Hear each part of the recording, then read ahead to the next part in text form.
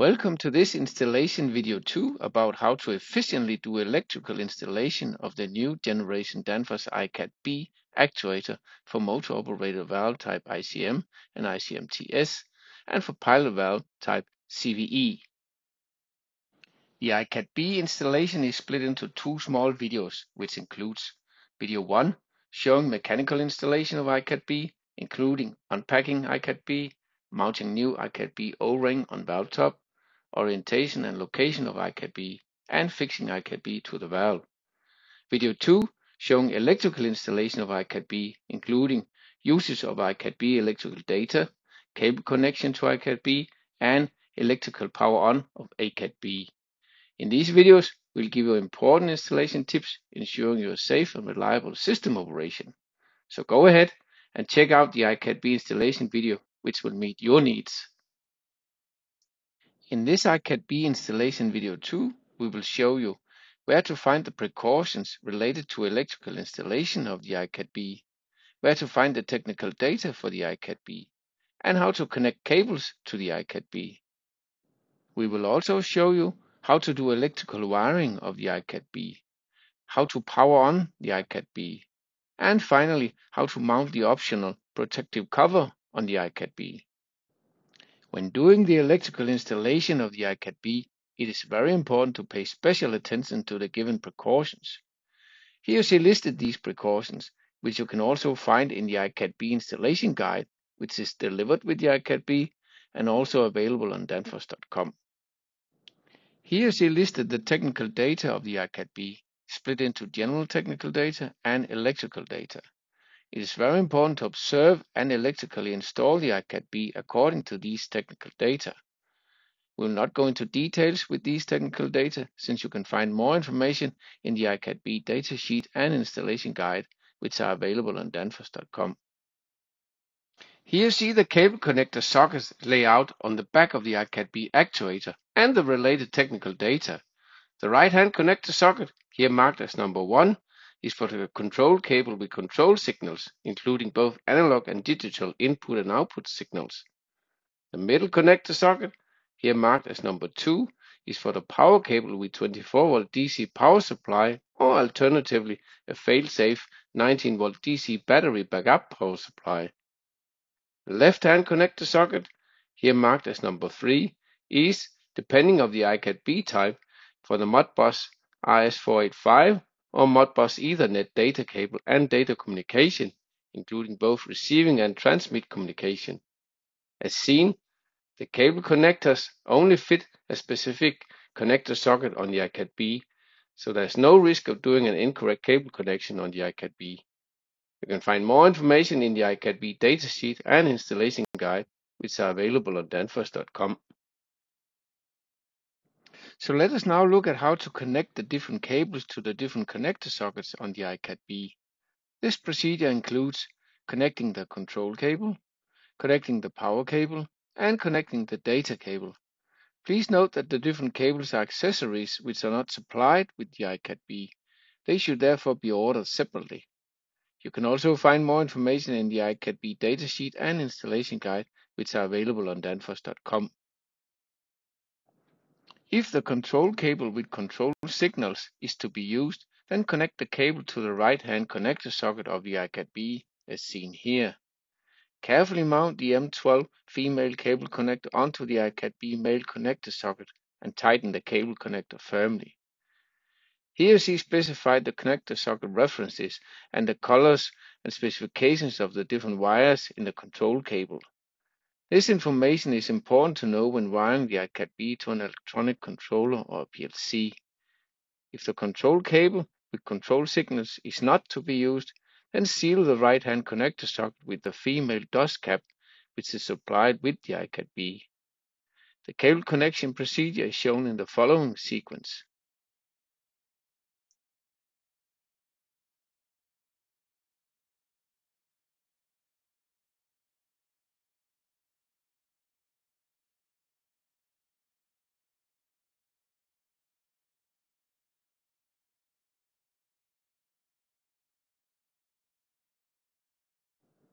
The power cable with power supply is always used to power on and operate the ICAD B.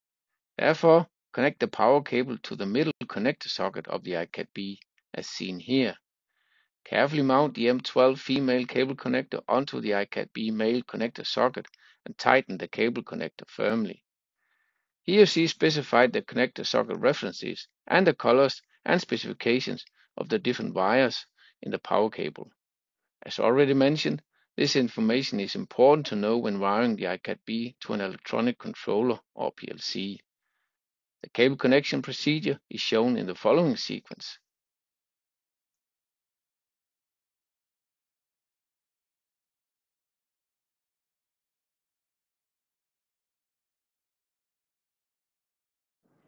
If the data cable with data communication is to be used, then connect it to the left-hand connector socket of the ICAD B.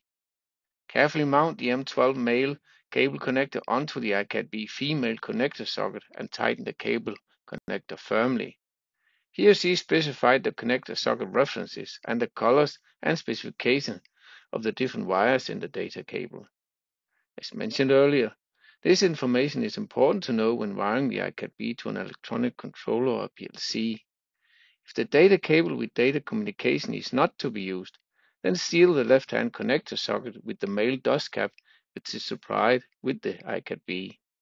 The cable connection procedure is shown in the following sequence.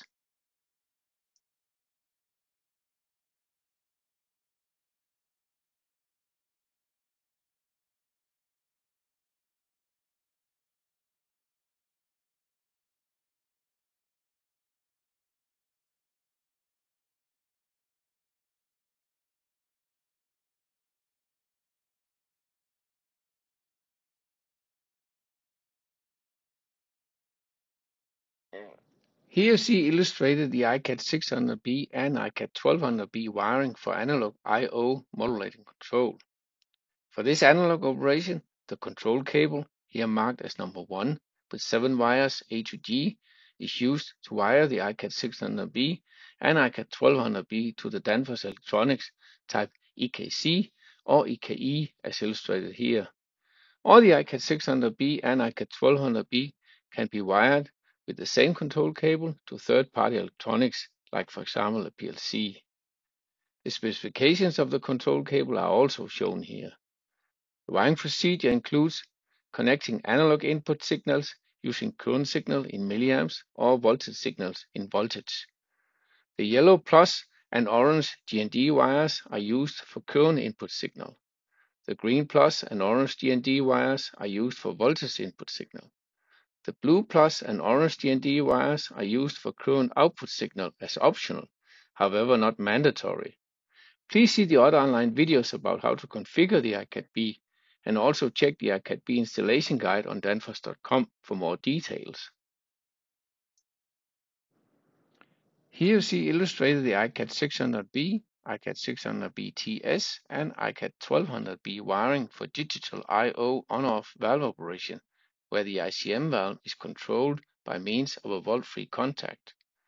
For this digital operation, the same 7-wired control cable mentioned earlier and here marked as number 1 is used to wire the ICAD B to Danfoss electronics or third-party electronics like a PLC.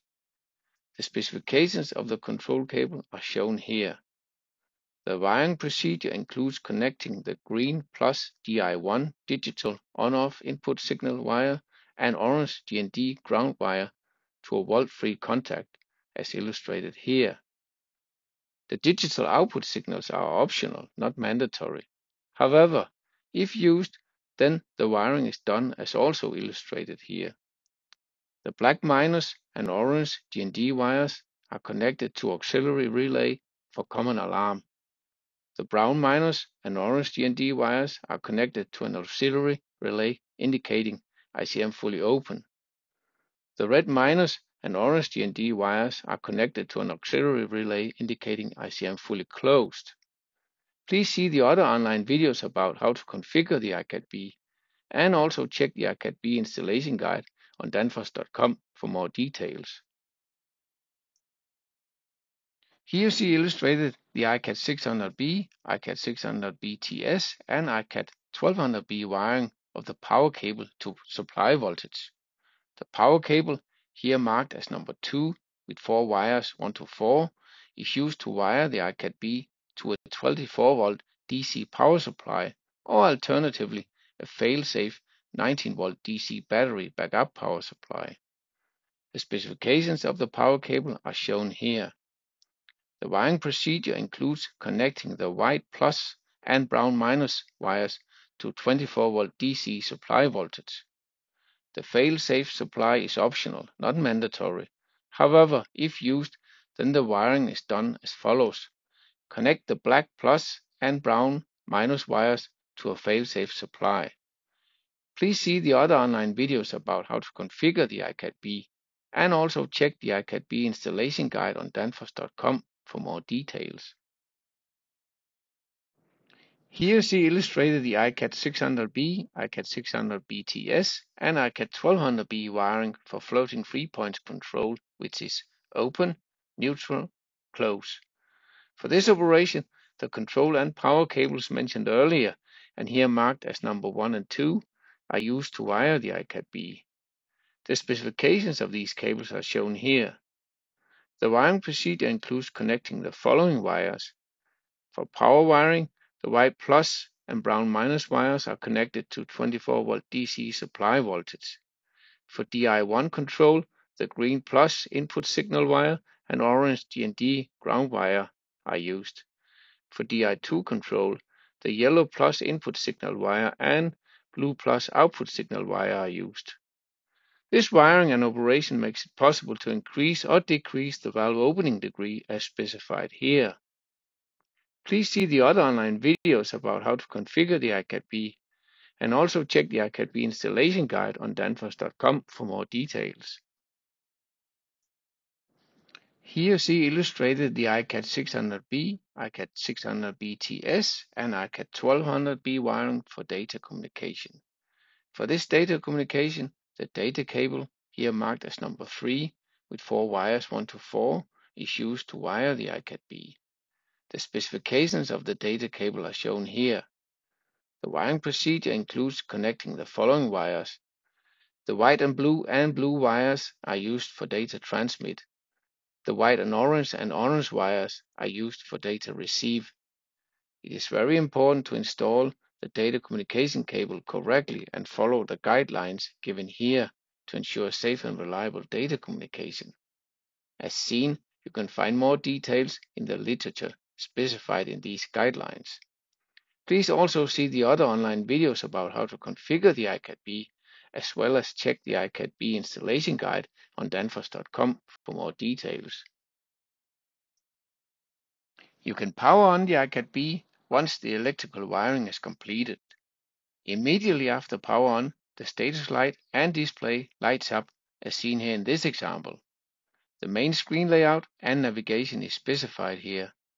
The ICAD B will start up in alarm mode as also seen here, since the valve configuration needs to be defined to start valve operation. Please check the other online ICAD B videos and the installation guide for details about how to navigate the ICAD B and do valve configuration. As seen here, you can mount a protective cover on top of the ICAD B. This cover is available as an accessory, and it is recommended to use it, especially if the ICAD B model with display is installed in harsh environment, for example outside. Then this cover can protect the display. Another benefit of using the protective cover is that it fully covers the cable connector sockets and the cables mounted onto them. This prevents unintentional access to and removal of the cables. To mount and fix the protective cover onto the ICAD B, do the following as illustrated here. Mount the protective cover on the ICAD B top. Align the protective cover with the ICAD B top.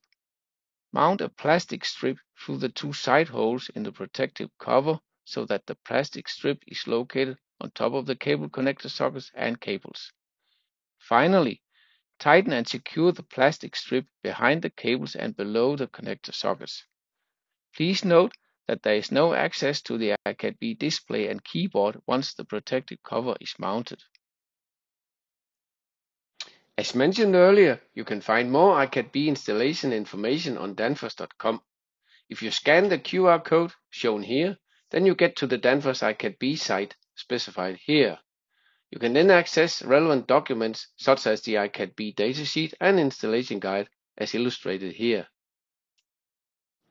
You have now completed the electrical installation video for the new generation ICAD B actuator for motor operated valves. So now you know where to find the precautions related to electrical installation of the ICAD B. You know where to find the technical data for the ICAD B.